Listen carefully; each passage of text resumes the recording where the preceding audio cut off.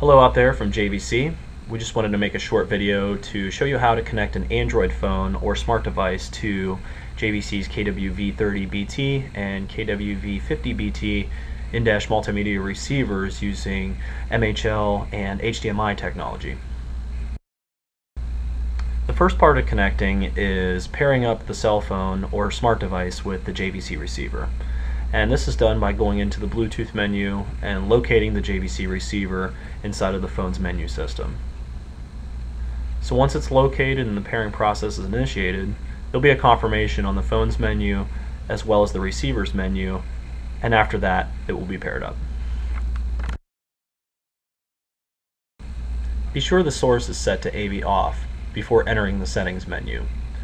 Then select the home key on the faceplate, hit settings, hit the System tab in the top right hand corner, select App Setup, select App Connection Setup, then we want to go ahead and change because we're going to change this to the Android configuration. Hit Next, select the HDMI option, select the phone that you have previously paired with the receiver, go ahead and hit Done, and then the back key to return to the AV menu screen. Now it's time to connect the smart device to the receiver. We're using a Samsung Galaxy S3 here.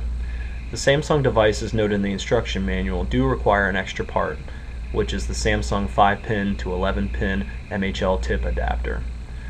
Most MHL phones do not require this adapter, however, and you can simply use the JVC KSU61 accessory to connect the phone to the HDMI port on the back of the receiver.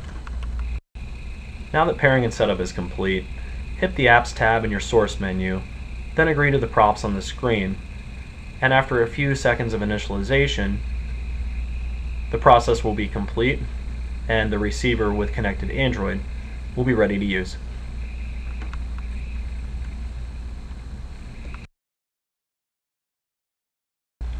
Once again, thank you for watching, and we hope this video helped you answer some questions about connecting your Android smart device to JVC's KW-V30BT or KW-V50BT in-dash multimedia MHL receivers.